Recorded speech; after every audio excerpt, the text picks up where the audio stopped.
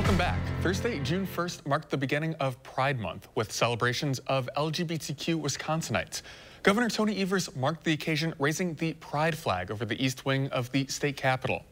Raising the pride flag today sends a message for all those who've only ever wanted to belong, who've had to find their own family, who've never known home.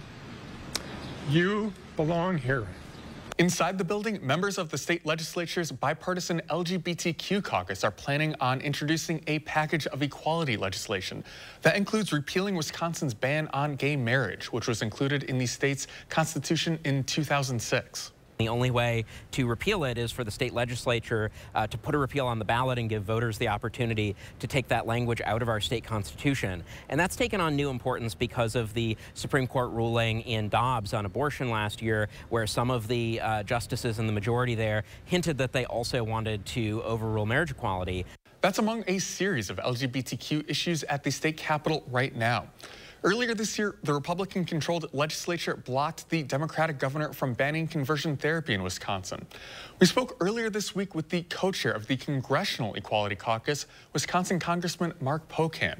We caught him on the heels of the vote to raise the country's debt ceiling and started by asking him about his no vote.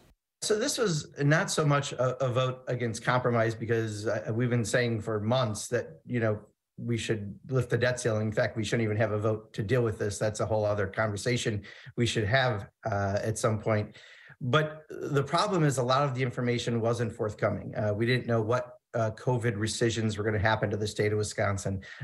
We couldn't see the side agreements, and much of it was in side agreements. In fact, $58 billion of funding for seniors and schools and healthcare and things like that were not actually in the bill. It was a much lower spending bill, but the side agreements have those, but we couldn't read the side agreements either.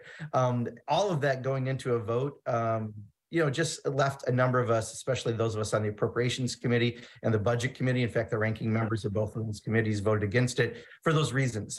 We have the responsibility of spending the government's money, but if the details aren't there, it's really hard for us to look at that the closest to be able to proceed.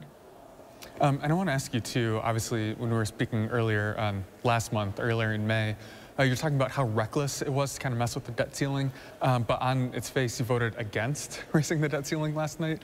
If you want to explain that vote at all.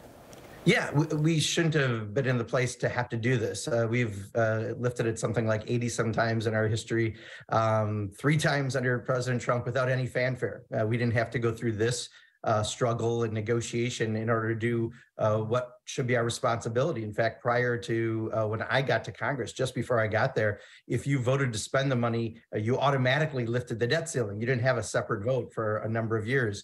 The fact that we have this allows some people to just be able to create havoc in the system, and that's what happened.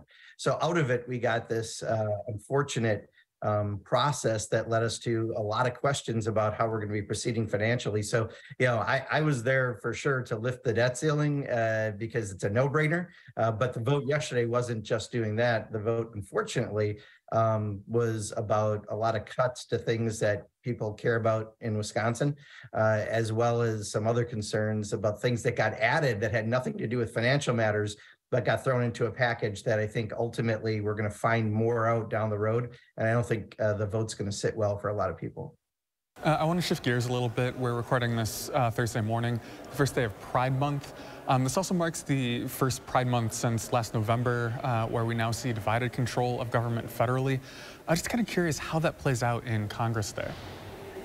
So I think what we're seeing the most, there was an article in the New York Times a couple months ago about folks within the conservative political infrastructure throwing literally spaghetti on the wall to find out what's that next issue that they can give as red meat to the Republican base that's socially conservative.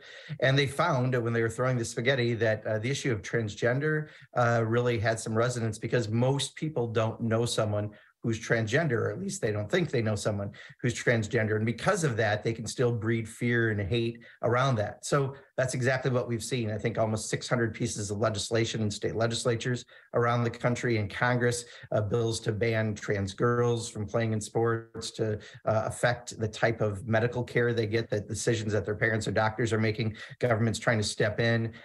We're seeing a lot of legislation like that. And the unfortunate nature is it has a real impact. This is politicians building their brand on these sorts of issues and bluntly fundraising off of these issues, punching down at kids who just want to play sports with their friends. And we've had a lot of those fights in Congress, and I'm expecting that for probably the next year or so, we'll have those. The good news, though, is like we saw with marriage equality. Remember when every state was passing a law saying marriage is between a man or woman, and now 70+% of the people understand there's no threat to their marriage, and if there is, they've got some other issues over this.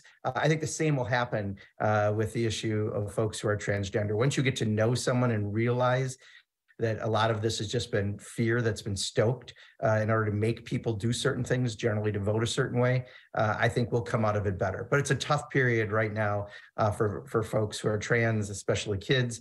And quite honestly, there's a lot of bleed over into the gay and lesbian community as well that is going to also have to be felt for a little while. So here in Wisconsin, we see a little bit of a push-pull dynamic. I think you could describe it as a little bit Dems kind of pushing under a GOP-controlled legislature here for some of these protections, where Republicans, obviously in the majority, are pushing for a little bit of more individual and local kind of control and discretion. We saw that play out here with the conversion therapy ban, for example. In Congress, obviously now that Democrats are the minority party in the House, what can you kind of advocate for? What can you push for from that position? My job is to really make sure that we're getting the truth out there. Meet a trans child, meet the parents of a trans child, and talk to them what it's like for their daily existence, their kids getting bullied when politicians, quite honestly, are the only ones who are raising these issues. That's, I think, what we're doing right now. Maybe it's a bit defensive, but I think we're also putting out some really positive messages that hopefully will have long-term effects once we get out of this, relatively dark period.